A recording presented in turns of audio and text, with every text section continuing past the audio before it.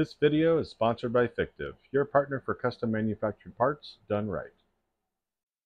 Hey everybody, how's it going? Welcome back to the channel. We're going to do a quick tip tonight. We're going to talk about Vase Mode. Where is it in Orca, how you turn it on, and what are some of your options for sort of tweaking and tuning some of your layer height options in there. We'll talk about how to do some just like standard vasey type shapes, right? So cylinders, and then non sort of traditional vasey type shapes like busts or figures, things like that, and how you might apply some of the same principles to some of those as well.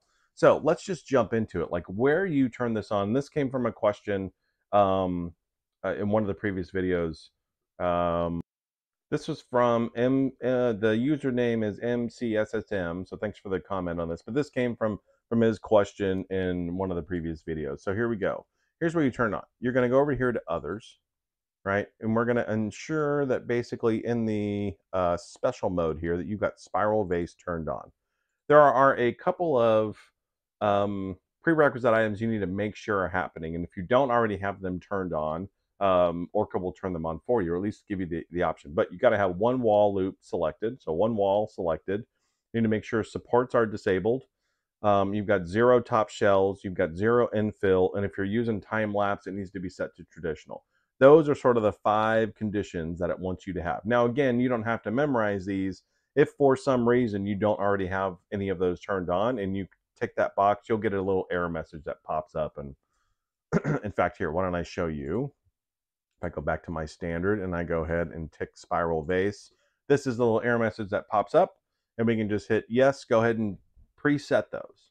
Now I've gone ahead and said and done a save as here and basically made a vase profile here for my process. So that makes it easier for me to do this next time. And I've got it selected here, Ender 3 vase mode, tick, bang, discard, all that stuff. So let's tick that box. So there we go. So now I'm going to go ahead and add a primitive. I'm going to add a cylinder.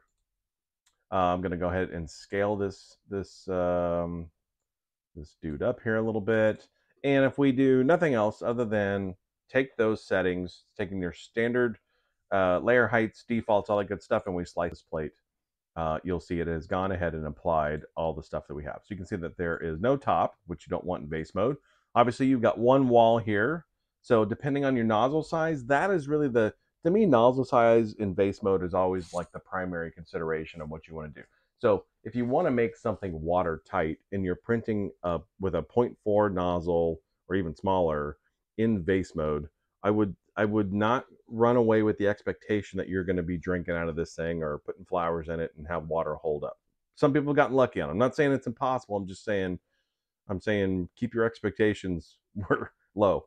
So if you really want to get into like doing vase mode stuff and trying to get into things where it's watertight and stuff like that, obviously depending on the type of material you're using, but you want to use a thicker nozzle. You want to use a 0.8, you want to use or you want to use a 1mm nozzle, something a bit thicker, so that as as you're extruding filament, those layers are properly adhering to each other and not leaving potential gaps for water to leak through.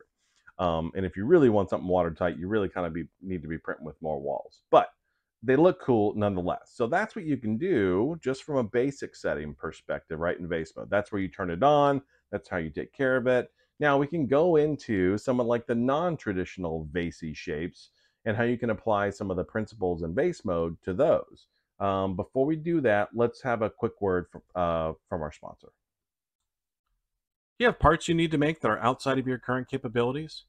Or are you finally ready to level up that part that you've been making in your garage? You need a fast and reliable manufacturing partner? Then you need to consider using Fictive.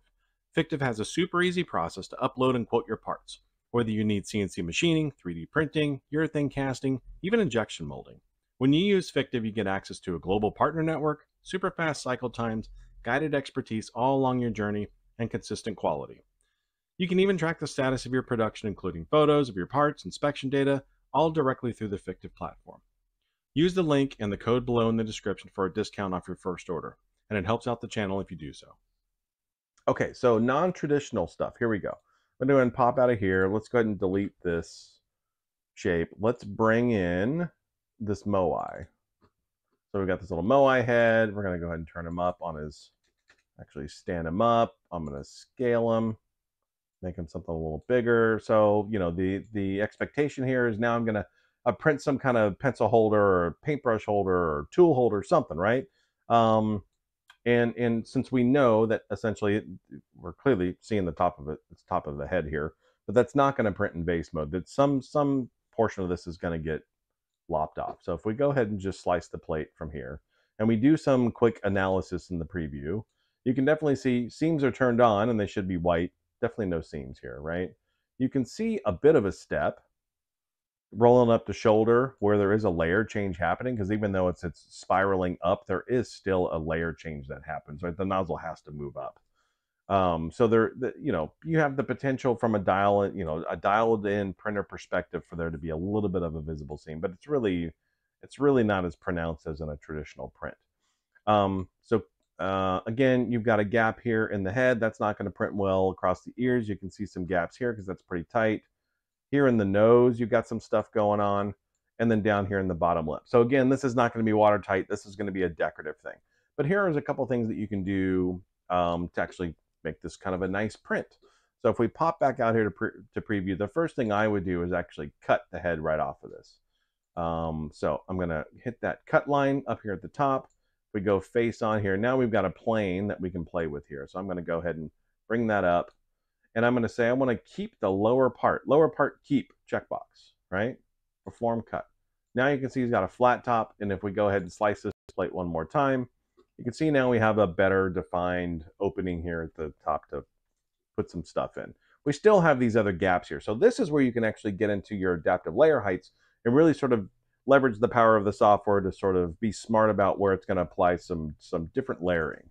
So if we pop back out here to prepare, and we go over here to your printer settings up here at the top, right, in the edit preset button next to this here, we'll click on that.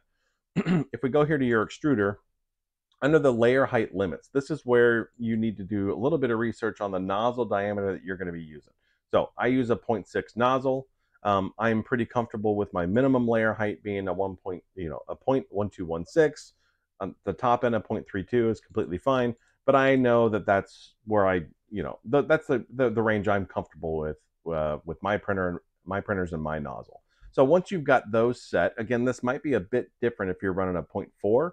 There's some defaults in there that go all the way down to like a 0.08, a 0.08, or sorry, the 0.08. Yeah. Anyway, there's some defaults in there that you can play with, but I think you probably know where your finest detail setting could be for the nozzle you're printing with, and that's what you want to put in for the minimum, and what you know is for the maximum for your particular nozzle. So do some research and some testing and throw those numbers in. From there, you can click, you can just save it and pop on back out. Now, that is not the only thing you need to do. You actually need to come over here to this variable layer height setting. So if we click on this, we'll now get a couple of boxes up here. So if we want to click on adaptive, now you can see in the green banded areas where it's going to be applying some of those adaptive layer heights. So it's particularly in this nose area and the lip. Those green areas is where it's going to tighten up those layers and try and print it at higher detail to help some things out. So we're going to this plate. Let's check the result. Now we can see here, those gaps in here in the nose are pretty much gone from a print perspective. They're still down here in that bottom lip because that thing's pretty flat. So it's not going to get rid of that.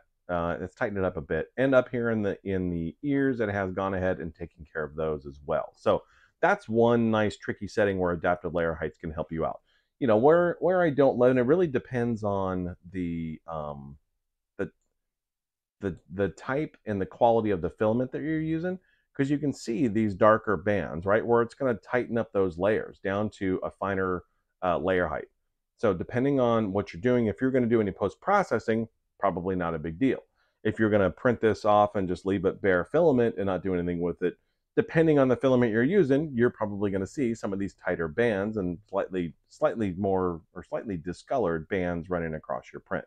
So a couple of considerations you just need to make for it. So, you know, again, I think overall it's going to turn out to be a nicer print because you don't have all these gaps rolling up the nose and the ears and things like that. So a couple considerations for you to make and do. And again, so there's no seam, all that good stuff. So I hope this helps. I hope you get some value out of this. Go play with it. It'd be great to see, you know, printing vasey shapes and non-vasey type shapes and see how it pops out for you. So thank you very much. Again, I really appreciate it. Don't forget to visit our sponsor, Fictive. If you click the link in the description below and use the code at checkout, you'll get 10% off your first order. Thanks a lot. Have a great day.